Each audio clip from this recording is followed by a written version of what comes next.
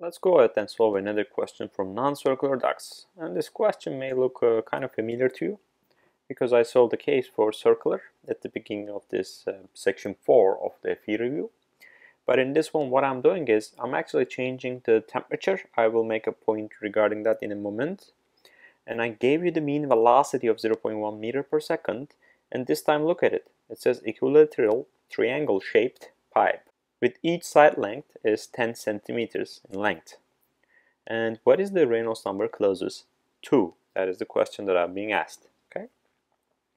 So first of all, I gave you this particular table again. It is on page 198 of the reference manual 10th edition. But let's go ahead and write the Reynolds number definition. So here's what's going to look like.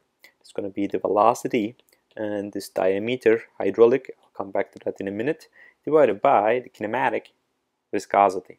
Okay, so looking at the question, the easiest one is 0.1 meter per second, so I'm good to go.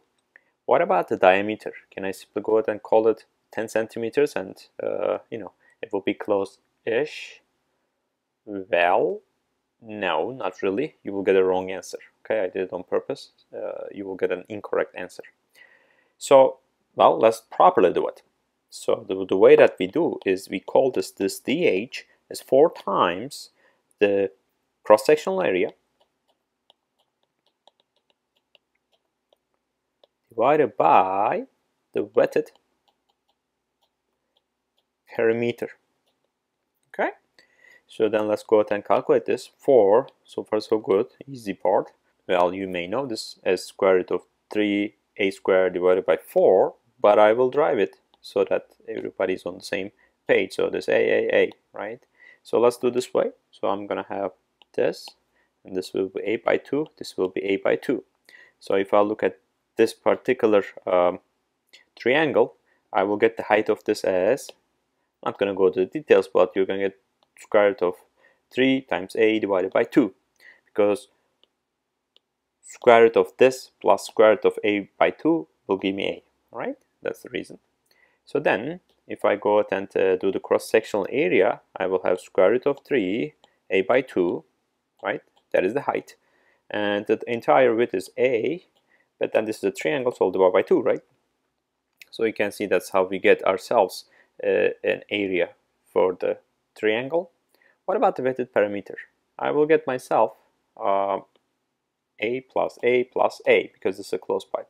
By the way, just for reference, I can illustrate this can have been an open channel, all right? So that is a common geometry that we may have as well. Okay, and up top may be open, and then you're going to have a plus a in that particular case as the wetted perimeter. But now I'm doing this 3a. Okay, let me see what's going on over here. So the a's will go away, force will cancel. Okay, so I seem to get to square root of 3a by 3. I can do a little bit better than that, because this is square root of 3 times square root of 3, isn't it? So then I get myself, one of them cancels, a by square root of 3. That would be my diameter. So you can see it is actually quite different than 10 centimeters versus 10 centimeters divided by square root of 3. Okay, so I'm good to go with DH. I'm good to go with velocity. What about the kinematic viscosity? Well, we gotta read the question. It says it's 45 degrees C, and looking in here, I kind of have a moment where I feel, oh no, I wasn't given the 45 degree. So what am I gonna do? I look at 40, I look at 50. So first of all, what I'm gonna do is I'm gonna make approximation. What else can I do, right? Is this linear? Well, not really actually, right? Look at it, at first it's 5 intervals, then it becomes 30, so be careful about it. So 30, 40, 50, 60, 70, you can see it's not linear, okay? But there's really not much I can do given the information, so I'm gonna take the halfway through this and I'm gonna call it like 6, right? So this is 10 to the minus 7 if I'm not mistaken. 1, 2, 3, 4, 5, 6, 7, yeah. So it will be 6 times 10 to the minus 7. I will go ahead and write this. Reynolds number will be equal to, the velocity is 0.1 meter per second. The diameter, the hydraulic diameter is, which is in meters, divided by square root of 3 meters, and divided by 6 times 10 to the minus 7.